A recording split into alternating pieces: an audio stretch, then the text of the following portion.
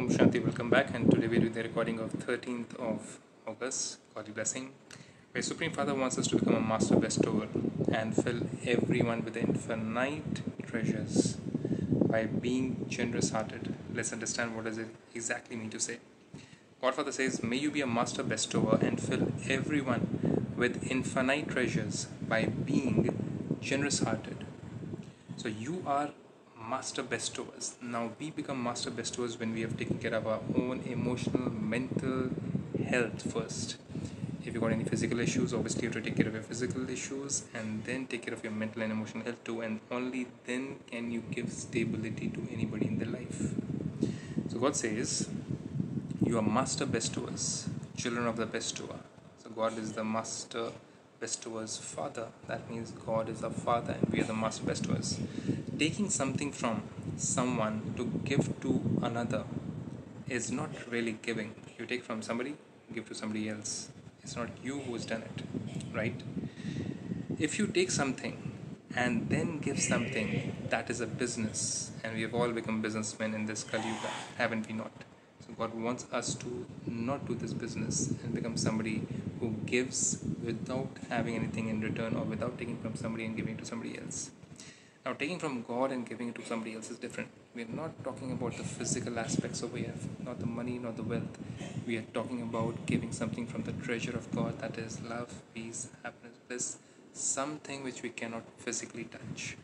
So God then says, the treasures are infinite. You are children of the bestower, and so continue to give with a generous heart. The treasures are infinite. So give everyone whatever they want and continue to make them full. Someone may want happiness. Now, this is not physical happiness. You can make somebody happy by talking about the goodness in them.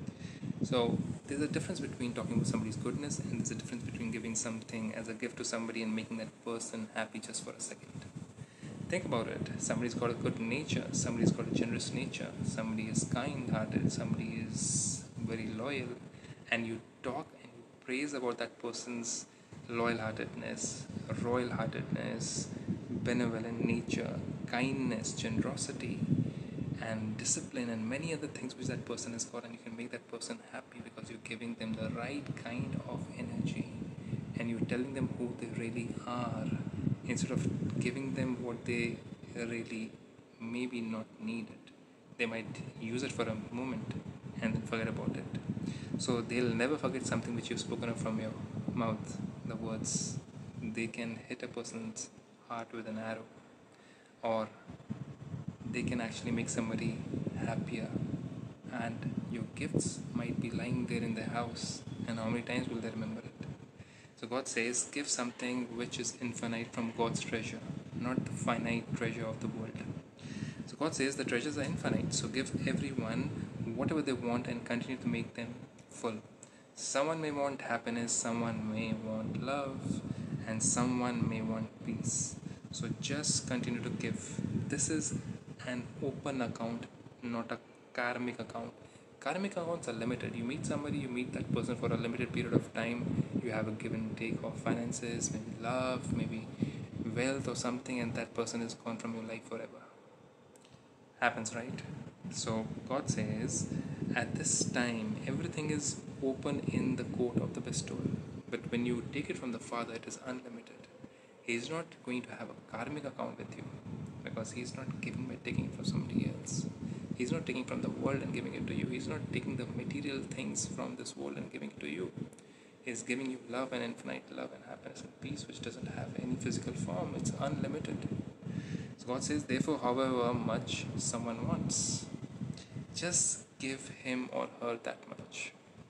Do not be miserly in this. Don't be like, I don't have time for you. I don't have enough precious moments for you. Person wants your attention, your love, your kindness, your gestures. Be with that person. Sacrifice. It doesn't feel like a sacrifice because you're taking it from somebody infinite and giving it to somebody else. See, when we don't bring upon the time in between, the interaction between two infinite souls, there's no time which exists. You see, people say, when you're in love, you forget about time, right? So love giving and you forget about time. That's what God wants us to reach up to that level where God doesn't count time, God doesn't count how much He's given. He wants us to become the same. So can you, by coming and learning this infinite knowledge at Brahmakumaris.